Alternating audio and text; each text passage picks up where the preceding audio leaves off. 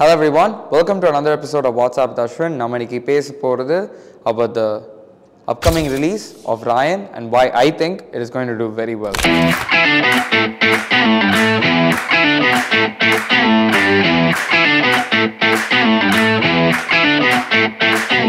இது வந்து ஒரு காமன் பிராக்டிஸ் கிடையாது. Now usually ஒரு ஆக்டர் விடுங்க, ஒரு சக்சஸ்ஃபுல்லான actor at the peak of his career ஒரு ரிஸ்க் எடுத்து என்னோட 50th மூவி, அதுவும் இட்ஸ் யூஸ்வலி செலிப்ரேட்டரியான ஒரு எக்ஸ்பீரியன்ஸை பயங்கர கஷ்டம் எடுத்துக்கிட்டு ரெண்டு டிஃபிகல்ட்டான விஷயம் பண்ணுறது it's unheard of. But Dhanush in this movie has done that. And அவரே என்ன சொன்னார்னா, இவ்வளோ வருஷம் நீங்கள் என்னை எலிவேட் பண்ண ஃபேன்ஸ்க்கு ஐ fell that for these 2 years I have to work at my hardest to give you guys a treat in return. So that's why he took on both direction and the main lead in this movie. And definitely I think one factor that helps is in the cast. நீங்க பாத்தீங்கன்னா it's very ஒரு தனுஷ் கம்ஃபர்டபுளா feel பண்ற மாதிரி cast, at the same time directorial experience புள்ள மெம்பர்ஸும் இருக்காங்க. For example, Selvaraghavan சொல்லவே தேவையில்ல, தனுஷ்'s brother, and like he's a great actor in himself. So when Dhanush வந்து இப்ப direct பண்றாரு, அந்த if he's going through difficulties, he has a Selvaraghavan to call or to look up to and ask for advice. At the same time, he has S.J. Surya. S.J. Surya is actually the only other person that I can think of, Ipadiki, who has done the same thing, you know, acting and direction, and has kind of contributed highly in the both worlds, you know. So he's also playing one of the main characters in this movie. So I think Dhanush was very smart that, okay, this direction is relatively new to us. Another Paul Pandi, his first ever directorial, was a huge hit and one of my personal favorite movies. He understood that it is going to come with difficulty, and he surrounded himself with a team, I think, where okay, like I can always get advice from these people and it will be at the highest level of advice you can get. And Solovitalo, Prakash Raj, he has a rapport, like if enna padanalo, I think he wants to work with Prakash Raj.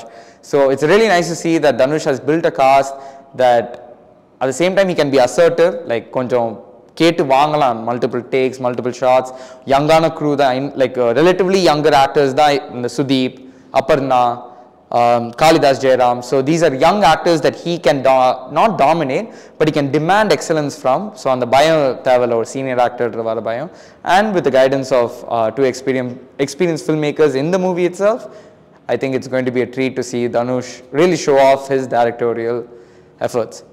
But another other direction தான், like that's one part of the movie, but Dhanush as the main lead in a character driven movie is still a treat to watch. ஏன்னா நிறைய பேருக்கு ஆப்வியஸாக தெரியும், but grey man, which is நெட்ஃப்ளிக்ஸோட அந்த டைமில் highest budget movie mat, அதில் ஒரு இம்பார்ட்டண்டான கேரக்டர் ப்ளே பண்ணார் தனுஷ். அண்ட் அந்த ஹோல் ப்ரமோஷனல் டூர்லேருந்து எல்லாருமே வந்து ரேவ் பண்ணது was actually Dhanush. You had the calibre of Rayan Gosling, Oscar award winning actor, going like oh my god, இந்த மாதிரி ஒரு ஃபைட் சீக்வன்ஸ், ஒரு லைக் இந்த மாதிரி ஒரு actor like I have not like really work with, like அவ்வளோ prays பண்ண ஒரு பர்சன் தனுஷ். ஸோ நம்மளுக்கு சவுத்தில் we hold him to a certain level of you know claim and ஒரு கண்டிப்பாக அந்த பெருமை இருக்கும். பட் ஒரு ஹாலிவுட் லெவலில் போய் நாட் ஜஸ்ட் ஒரு இந்தியன் கேரக்டராக ப்ளே பண்ணிட்டு வந்தது மட்டும் இல்லாமல், ஒரு பெரிய படத்தில் பெரிய ரோலில் ஃபுல் ப்ரமோஷனல் பார்ட்லையும் ப்ளே பண்ணி டேக் பார்ட் பண்ண ஒரு ஆக்டர் தனுஷ். ஸோ அவர் ஒரு கேரக்டர் ட்ரிவன் மூவியில் பார்க்க போகிறது, I think it's gonna be a treat. I talked about how the supporting cost is beneficial to Dhanush as a director, but the certain performers that I மீன் நான் feel பண்ணுறேன், who are like exceptional actors who we really don't talk about that much. For example one, Kalidas Jayaram. எனக்கு வந்து இன்னும் ஞாபகம் இருக்குது, நான் like I think I was like 19 years old, you know, இன் வாட்சிங் Netflix. And சடனாக வந்து பாவக்கதைகள்னு ஒரு recommendedல வந்துச்சு. அதில் வந்து there was a trans character in this first, on the first partல called Sardar. And ரொம்ப ஷார்ட்டான ஒரு 25 minutes 30 minutes கிட்ட தான் இருக்கும் அந்த entire part of the இது. I was absolutely mind blown. I was like, who played this? Like, where did this come from? Like, இந்த மாதிரி, ஏன்னா ஒரு நல்ல ஆக்டர் பயங்கரமான பெர்ஃபார்மன்ஸ் கொடுக்குறாங்கன்னா that's an expectation.